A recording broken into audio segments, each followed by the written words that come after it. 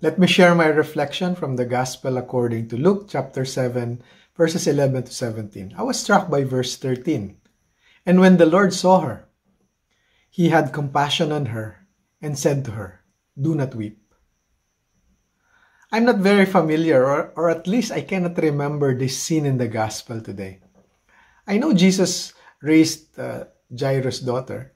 Jairus asked Jesus to heal her dying daughter, but eventually she died, but Jesus brought her back to life. And also, I'm familiar with Lazarus being raised from the dead by Jesus because he was a close friend together with sisters Mary and Martha. He was moved when he saw Mary and the other Jews weeping because of Lazarus' death. Jesus even wept when he saw this. But this one in the gospel today is easy to forget because there is no name associated with him. He was a young son of a widow. No?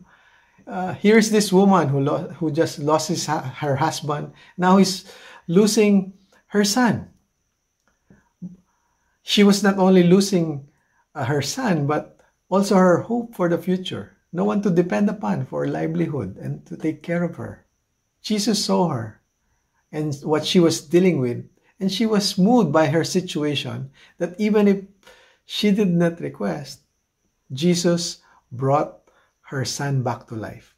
In doing so, the widow was also brought back to life of some sort from her hopelessness. What a compassionate God we have. I believe the Lord is reminding us today that He sees us, especially during times of loss. Not only loss of loved one, but also loss of hope. Even if we forget to ask Him, He sees us and sends us people to comfort us, bring us back to life of some sorts. May we also follow Jesus' example of compassion to others and be available to bring life and hope to the hopeless people we encounter, even if we do not know their names. Amen.